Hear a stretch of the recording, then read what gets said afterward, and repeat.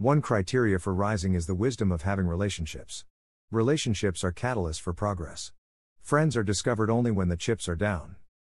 Why people don't maximize relationships. 1. Offense.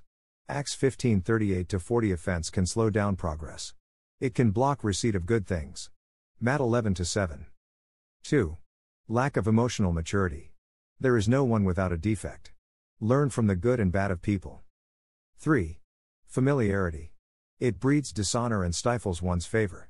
Guard your heart against familiarity. How to identify right relationships. 1. Alignment of vision and purpose. Relationships are for the fulfillment of a certain purpose. Until there is an alignment of your goals, there would be friction in walking together. Once the expiration of your time together in a relationship comes, all efforts to make the relationship work would turn sour. 2. Guidance of the Holy Spirit. Acts 10:30-32. The Holy Spirit has a way of making men to love you for one thing or the other, just to keep you in connection with them. 3. People who have your desired results. When you see someone who lives presently in the kind of future you are pursuing, go earnestly after that relationship. How to engage a relationship that has been identified. 1. Seek ways to add value. Proverbs 18:16. Relationships are like bank accounts. Once your withdrawal is more than your deposit, your check would bounce. Be a contributor to the growth of the other person.